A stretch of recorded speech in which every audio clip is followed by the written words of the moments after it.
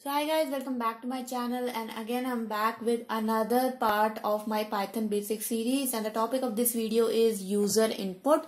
This is going to be a very short video in which I will just show you how we can take input from the user in a Python using a Jupyter notebook or in a Python script.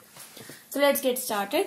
So first of all, you can see that this is my Jupyter notebook. Now I am having Python version 3.7, and that is why in case of Python version 3.7, the function which is used to take the user input is called as input. So I will just write here input, and I will make it a markdown cell just to make it a heading.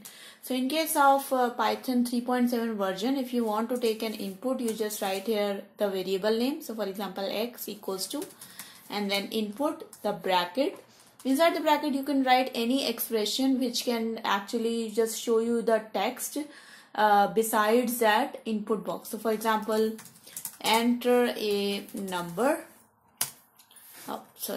Enter a number. And now you see that I got a text here, enter a number, and just alongside it there is an input box, and in this input box I will just write anything. So maybe I'll write here 100 and I will press enter. And now if I want to print x, you will see that my x is printed and the value of this x is a string, but the actual string is 100. Okay, so using this, I think this is pretty much clear that whenever you are using an input function, whatever input you fill into that text box is always going to be a string. No matter if you are adding a number or if you are adding a string or a float or any data type, it will always be a string. So for example, if I just show you x is equals to input, and I write here enter a list, and now here I enter a list 1 2 3 and enter. Now if I print this x, you will see that it is printed as a string, and even if I check the type of it, you will see that the type of x is a string.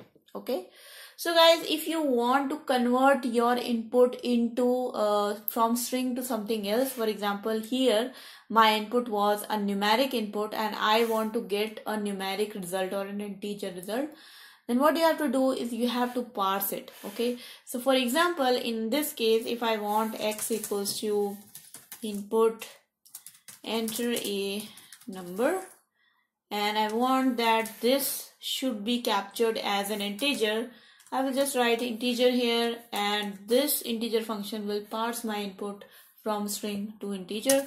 And let's say if I enter here 200, now if I print x, it will be a numeric value, and even if I print the type of x, it is a integer here.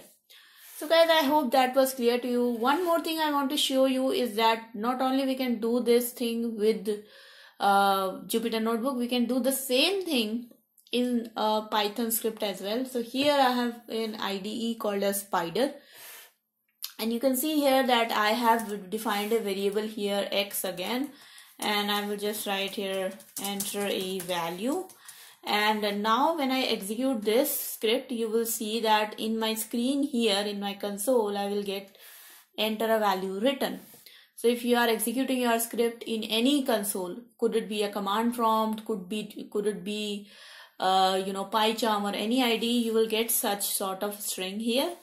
And here you can write any value. For example, I will write here Python, and now you will I didn't print it, but now my x variable is actually having a Python value. So if I just print x and execute this script again, and now if I give here Python, you will see that Python is printed.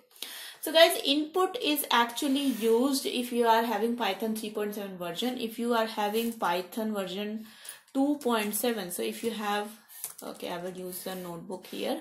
So if you have a Python 2.7 version, then your input function is called as a raw input. So basically, instead of using x is equals to input, you will be using x is equals to raw input, and then whatever will be the input will be stored in the text box, that is displayed next. Okay, so guys, that was the video, and I hope it is clear to you and you learned something from it. If you like this video, then please subscribe to my channel and hit the bell icon for further notifications.